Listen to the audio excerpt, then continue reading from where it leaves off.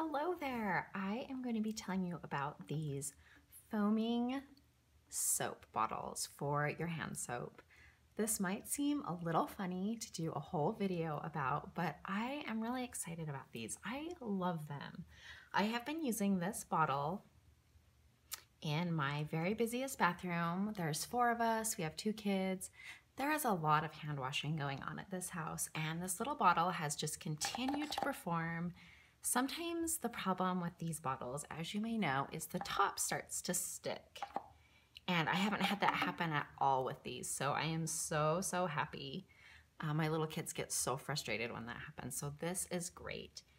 And what I love about making my own hand soap, I know that in today's world when we are busy, there's a lot going on. Why would you make your own hand soap?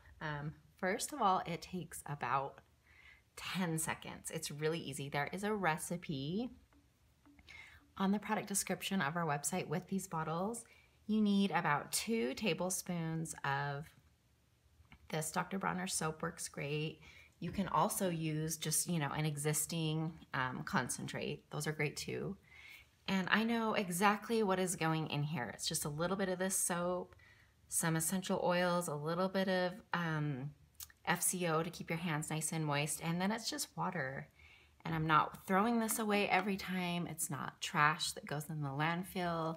I can control the ingredients in our soap, and for something that we use all the time, I feel really good about that. So that makes me happy. And yeah, I hope you guys love these. I wanted to show you what the soap looks like really quick. This is the mixture. It's really liquidy. And then you'll just pump that out and it comes out just nice and fine. And it's so easy for kids to use. I love it. And yeah, give these a try. I think you'll enjoy it. Thank you. Bye.